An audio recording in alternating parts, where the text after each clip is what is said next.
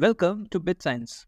This tutorial is on RefreshView API, a powerful tool for enhancing user experience in Salesforce Lightning. In this video, we'll explore how to effectively utilize the RefreshView API, consideration to keep in mind, and best practices for dispatching the refresh event. Whether you are an experienced developer seeking to broaden your skills or a newcomer eager to delve into Salesforce development, you're in the right spot. Without further delay, let's dive in.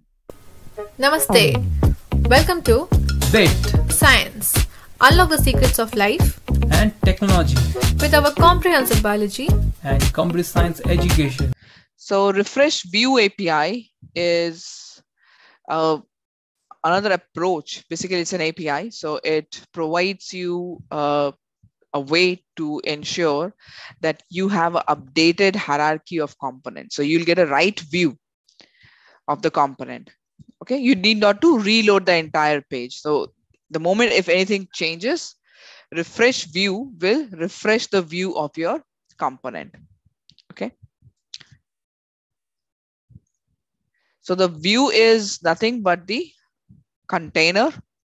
And when you refresh the container, you are basically refreshing the view, or you're refreshing the container itself. So both are same thing. There is a refresh event. That's a standard event coming from the environment. And you can trigger that event if you need your container to be, the container's view to be refreshed. All right. And it's going to refresh its view with the data from Apex, hierarchy and everything. So all components that has an event handler that will be refreshed in your when you trigger that particular event. So for example, this is my course delivery. I have this map here, and this is another component that asks me to change the delivery location. Changing this delivery location, right now my delivery location is Chicago and United States. If you choose any other location, this will update, and this also gets updated. Okay, that will make my view latest and refreshed, and that will make the user interface correct. So we have a record page. So record page gives you implicit record ID. So your Lightning record page, in this case, this is a record page because this is the one that contains other components.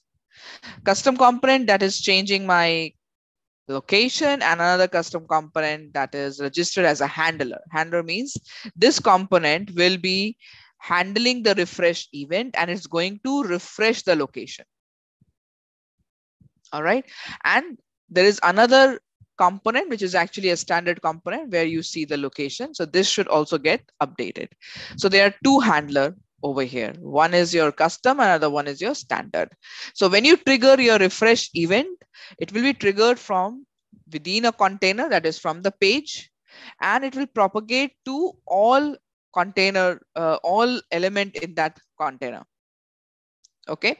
So Lightning pages will act as a container by default, and the custom component can register themselves to act as a containers for a other component in the hierarchy. So student browser can act as a registered component for tile and tiles.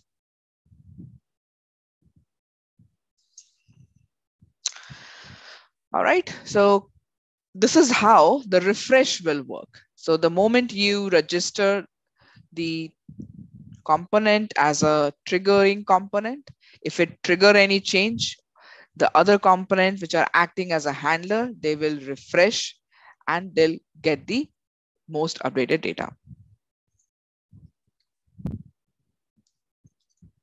Okay, so register your event, refresh event, and then you also going to register for the handler.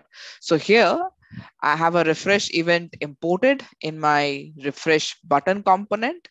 And then when you want to refresh, you're going to dispatch the refresh event.